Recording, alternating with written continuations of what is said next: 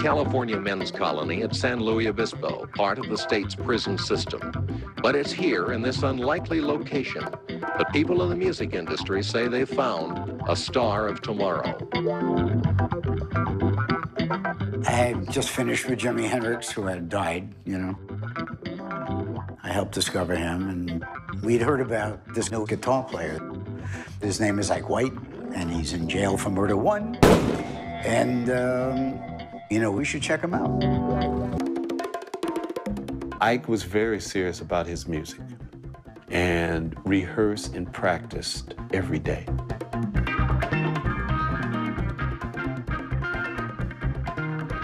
It was like another world to go into Ike's cell and sit in the dark with the music reverberating off of the wall, and you already smoked a joint, or if you were able to get a tab of acid or something, you know, you were like in a, it was almost like you were free.